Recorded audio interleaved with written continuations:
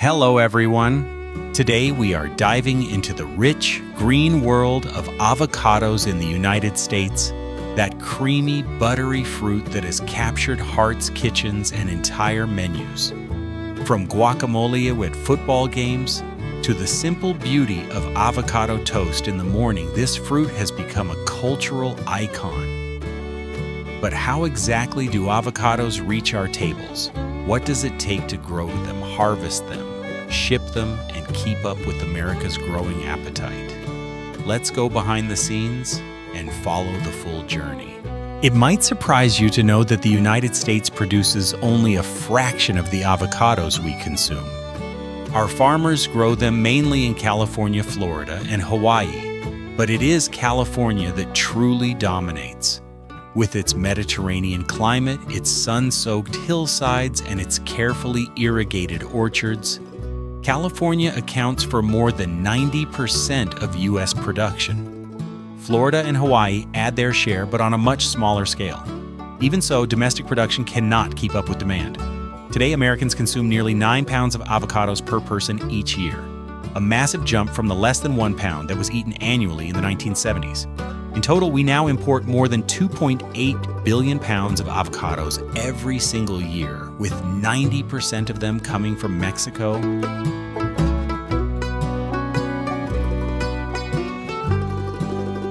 California avocado farming begins with carefully grafted trees. Farmers graft young seedlings onto rootstocks to guarantee uniformity and disease resistance.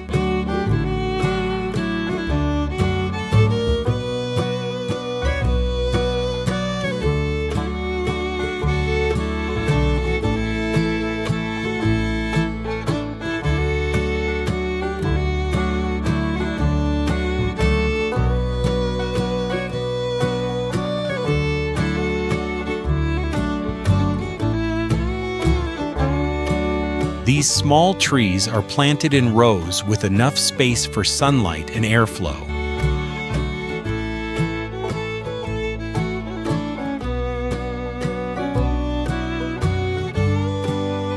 Drip irrigation systems provide just the right amount of water, while fertilizers are applied carefully to encourage both healthy growth and fruit development.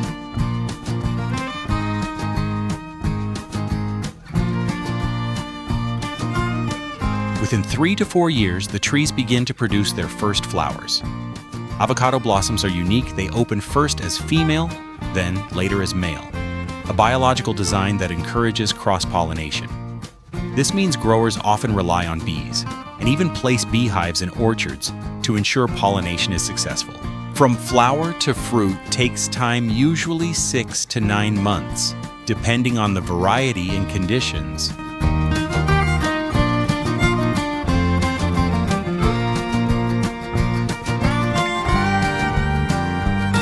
Farmers monitor the trees, closely checking for pests, pruning branches, and adjusting irrigation to respond to weather. Avocados do not ripen on the tree, so farmers can leave them hanging until they reach just the right size and maturity.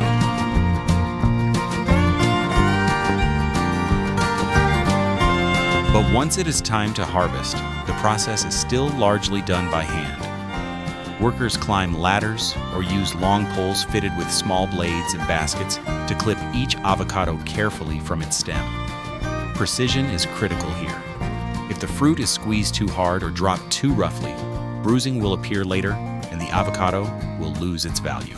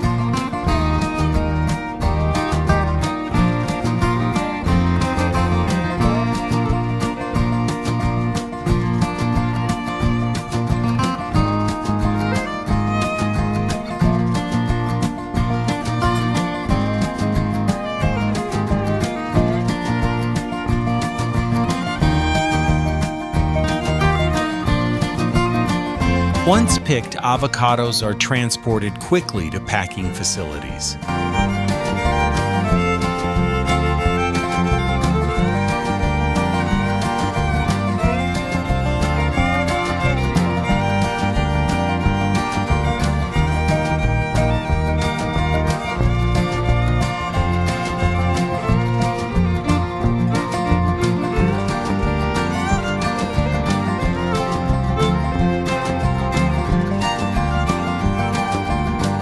The first step is hydrocooling, immersing the fruit in cold water to remove field heat and preserve freshness.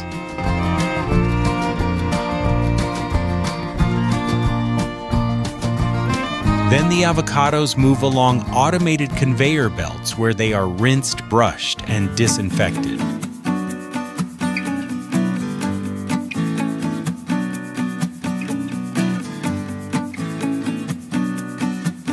Sophisticated machines scan each fruit with cameras and sensors, sorting them by size, shape, and skin condition. Only the best are selected for the fresh market, while others are redirected toward processing.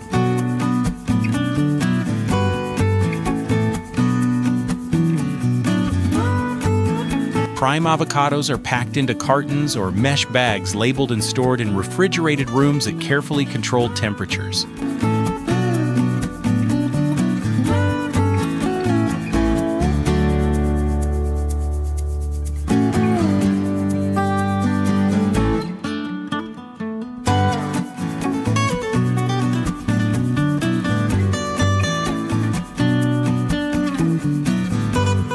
From there, trucks carry them to grocery stores, restaurants, and distribution centers across the country.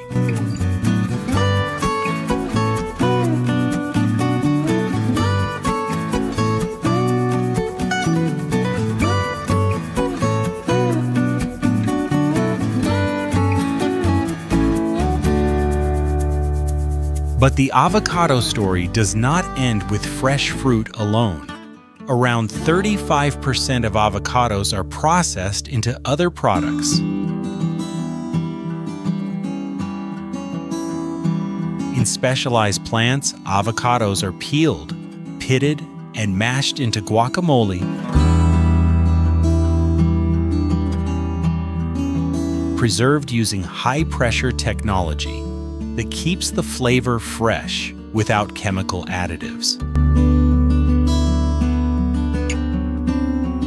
Others are pressed for oil, a product increasingly popular for its health benefits and high smoke point in cooking. Some are diced and flash frozen, ready to be used in smoothies or meal kits months later without losing flavor or texture. In this way, the avocado industry maximizes every piece of fruit. Still, even with California's orchards working hard, the numbers fall far short of American demand. That is why Mexico has become such an essential partner. Its state of Michoacan is famous for avocados producing over 2.5 million metric tons annually. Thanks to a climate that allows for year-round harvesting, Mexico ensures a steady stream of supply to the United States.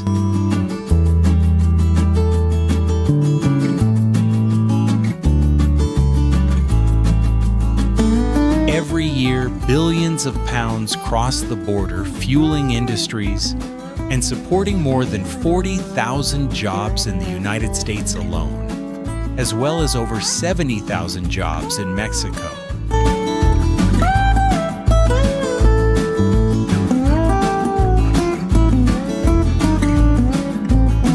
The trade has become a vital economic connection between the two countries. Of course, the journey is not without challenges. Prices can fluctuate when weather or politics interfere. Droughts, hurricanes, or wildfires in California can sharply reduce supply. Trade tensions or potential tariffs on Mexican produce can threaten affordability.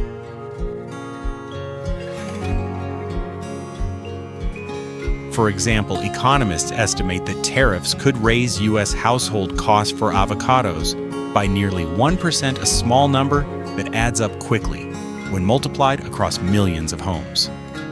To reduce dependency, some companies have begun sourcing from Peru, Colombia, and Chile. Chipotle, for example, has already diversified nearly half its avocado supply away from Mexico. But for now, Mexico remains the dominant supplier. As we think about the future, U.S. avocado growers are investing in new techniques to adapt to climate stress. Precision irrigation systems, soil moisture sensors, and drought-tolerant rootstocks are helping farmers conserve water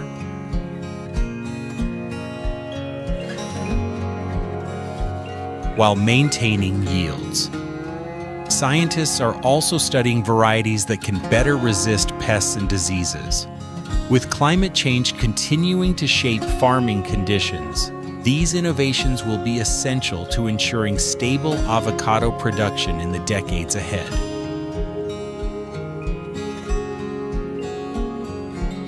When you slice open an avocado today, you are holding the result of years of work, thousands of miles of travel, and an entire ecosystem of people, technology, and trade. From the Californian farmers who climb ladders in the early morning light, to the workers in Mexican orchards carefully clipping each fruit, to the engineers designing high-speed sorting machines and packing plants, every step is part of a complex choreography. And at the end of that journey is you, the consumer, spreading avocado on toast, blending it into a smoothie, or mashing it into guacamole for a party. So next time you enjoy that creamy green fruit, take a moment to appreciate the long path it has traveled. The avocado is not just a food trend or a garnish. It is a story of agriculture, trade, and perseverance. A story of how two countries, the United States and Mexico, have become bound together by the demand for a fruit that thrives in sunshine, water, and care.